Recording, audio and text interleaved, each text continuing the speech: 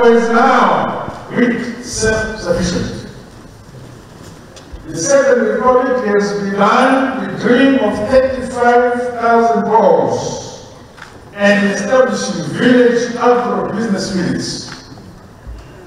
This is said to consolidate national agricultural productivity and food self-sufficiency in our country. Our mining sector grew from 2.8 billion in 2017 to the present 12 billion US dollars.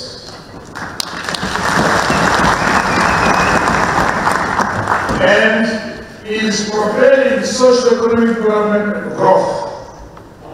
To enhance the participation of small-scale and artisanal miners, my government has established the 10 million mining industry loan fund, while rolling out of more gold centers for heritage.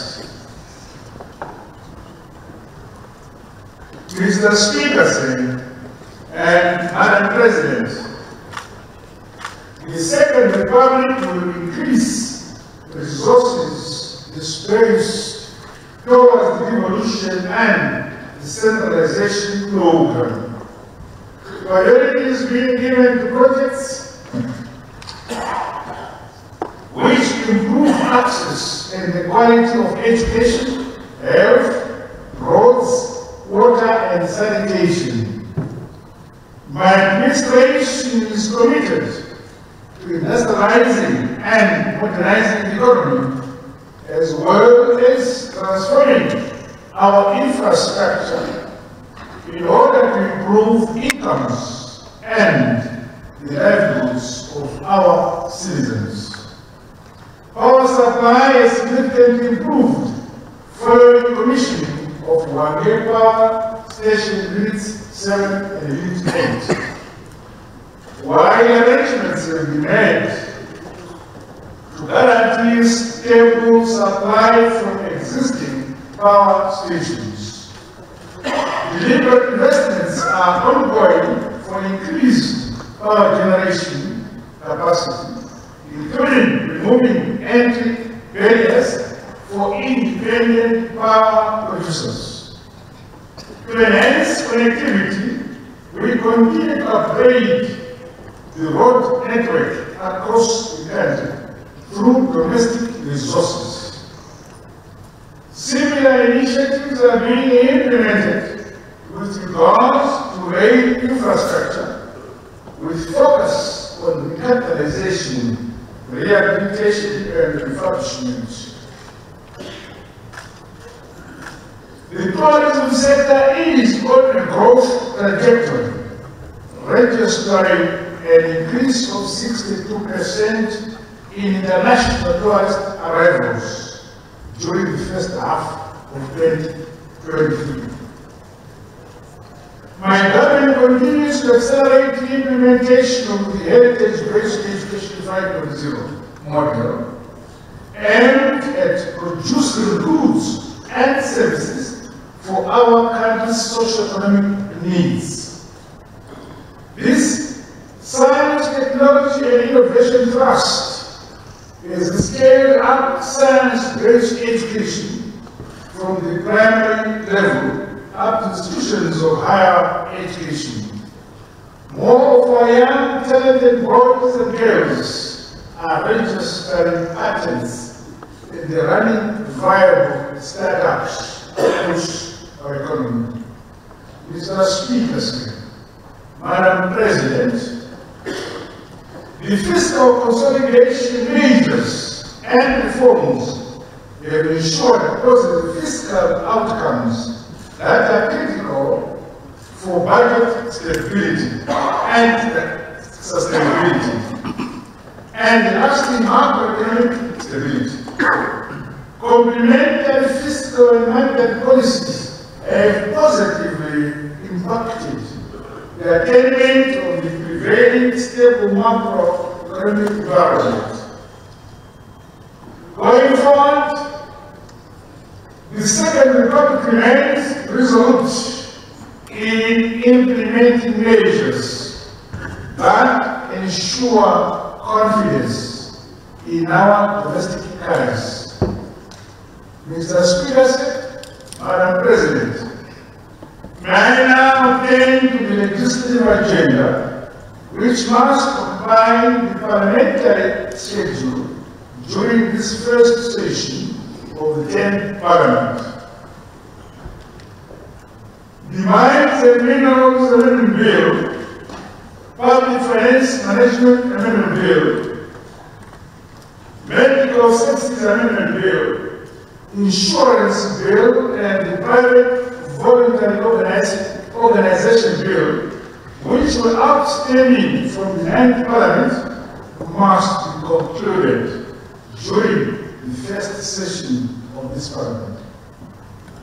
Obsolete laws such as the Frederick Clayton Trust Act, the Service of Documents Act, Settled States Leasing Act, and the War Marriages Validation Act should be repealed under the Repeal of Laws General Amendment Bill.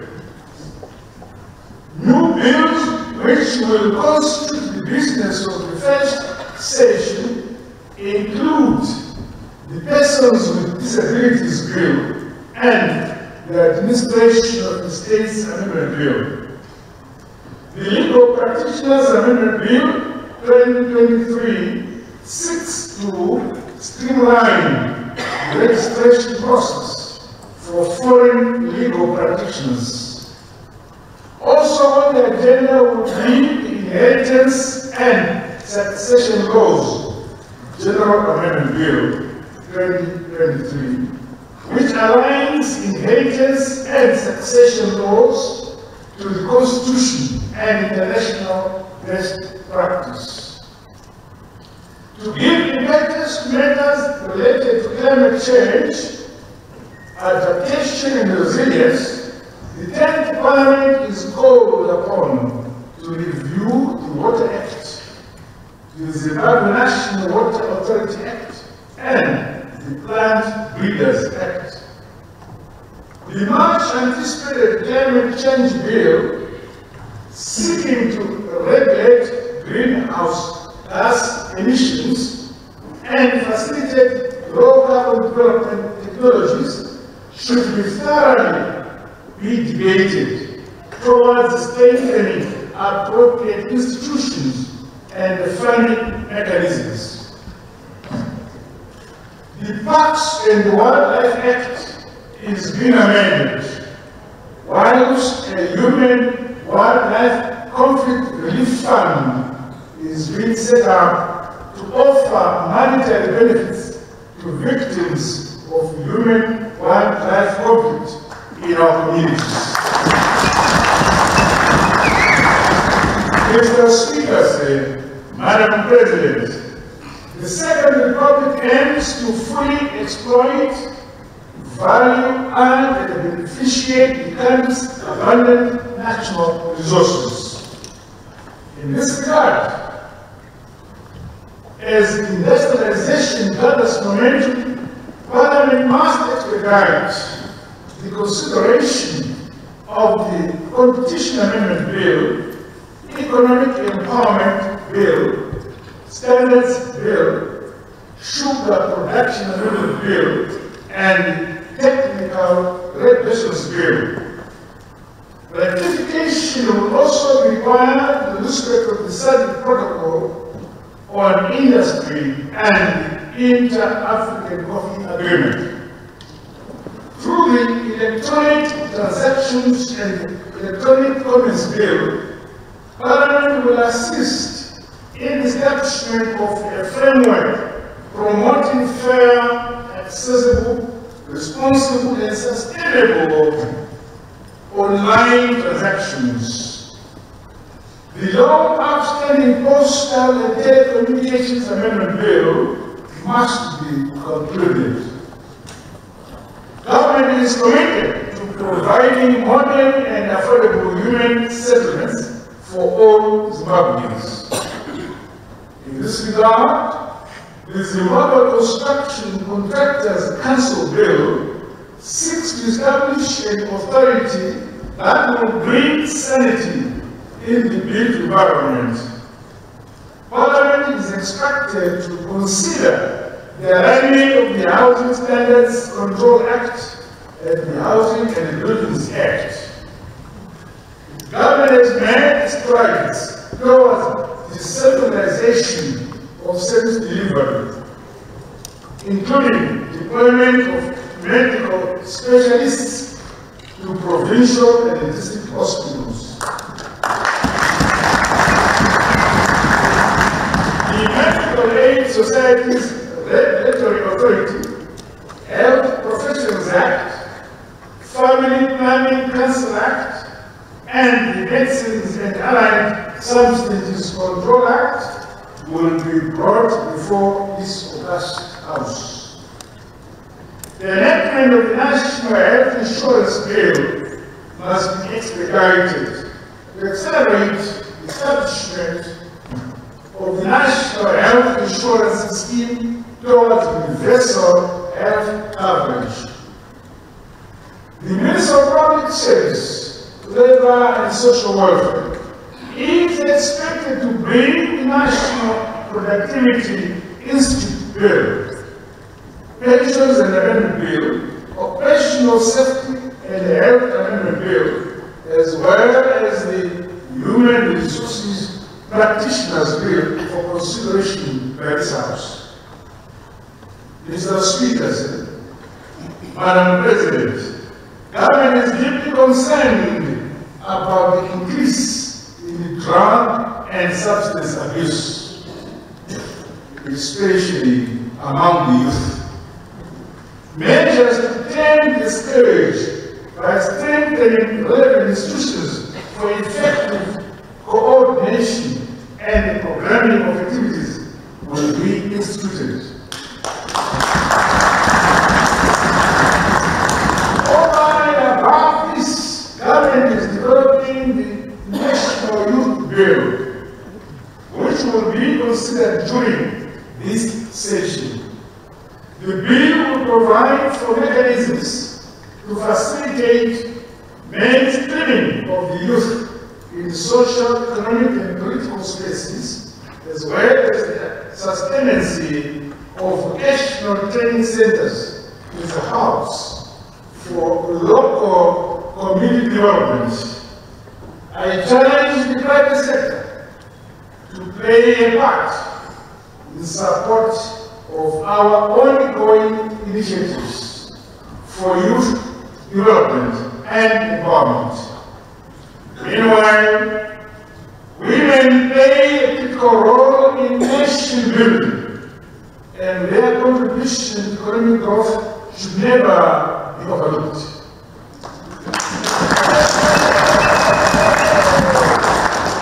Equally, viable and profitable micro, small, and medium enterprises have a far-reaching impact on our economy as a whole. The Small and Medium Enterprises Act will be reviewed. Additionally, Parliament is expected to approve the Savings and Credit Cooperative Societies Bill to provide for the administration and management of savings and credit cooperative societies. The mainstreaming of community radio stations attests to the Secretary of Public's commitment towards accelerating media reforms. In an endeavor to further open up the airwaves, the Broadcasting Services Amendment Bill should be finalized and amendments in the Zimbabwe Media Commission Act should be passed. Mr. Speaker, Madam President, sport is integral to job creation as well as the promotion of healthy lifestyles. In this regard, the Second Republic is currently developing the Sport, Leisure and Recreation Bill to create an enabling environment for sport education delivery. Through the Sports Integrity Bill, Parliament is expected to assist in the creation of a regulated and a fair sporting environment in our country. Parliament should also consider amending the Lotteries and the Gaming Act for the purpose of its alignment to the Constitution and the incorporation of corporate governance measures as provided for in the Public Entities Corporate Governance Act. Mr. Speaker, Madam President, our political independence came about through the support and solidarity of progressive nations in the region and beyond. Hence, the veterans of the Liberation Struggle Act will be amended to include Botswana as one of the countries that have transcended during our armed liberation struggle.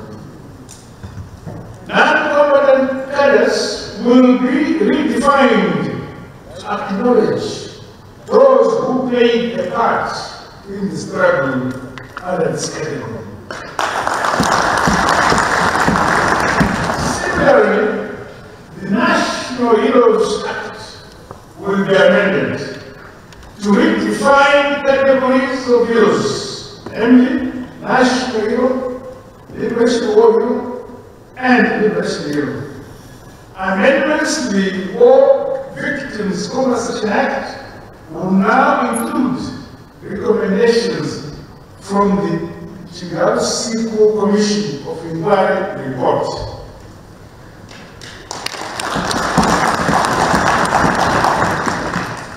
As Zimbabwe strengthens its cooperation with the international community, the Treaty on the Prohibition of Nuclear Weapons, which seeks to complement the Nuclear Non-Proliferation Treaty, is expected to be tabled for ratification by the Minister of Justice.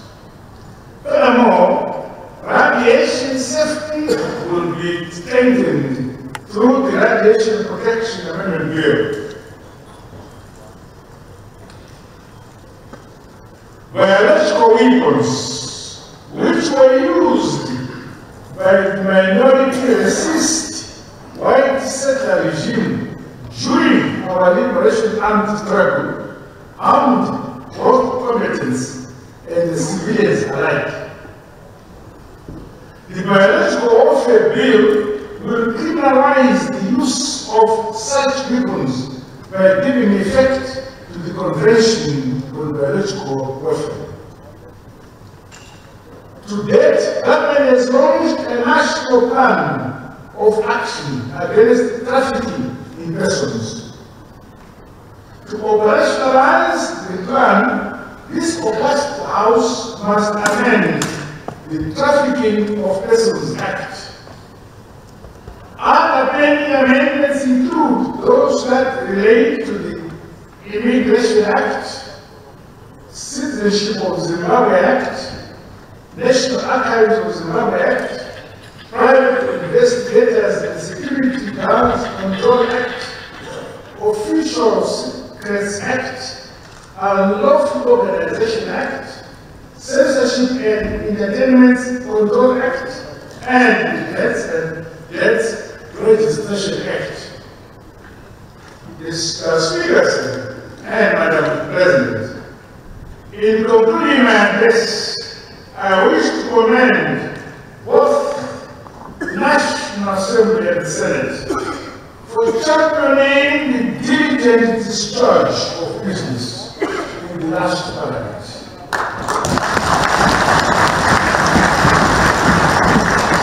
Let me once again take this opportunity to urge all parliamentarians to wholeheartedly participate in the enactment of laws that will improve the quality of life of our people. Nika inobaka ibodoma ibonamatiba nebenebayo. Ilizwe lakiwa liuswe likulekelwe abanikazi balo. Hallelujah. This august house should ensure that law is an instrument for development. Further, Parliament is encouraged to be an institution of peace building, bringing up national development and entrenchment of constitutionalism and deepening democratic practices in our motherland, Zimbabwe. In all our activities, let us safeguard our values, our traditions, as the unique people of Mnangagwa and of Zimbabwe.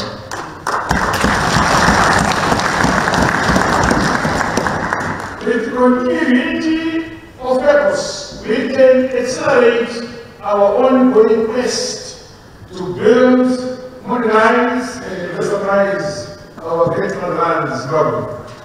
This weighty obligation is on our shoulders together. We must deliver and lift more of our people out of poverty and into prosperity. With these remarks, it is my distinct honor and privilege to wish the first session of the 10th Parliament of the Republic of Zimbabwe success. And I hereby declare the first session of the 10th Parliament of Zimbabwe officially open.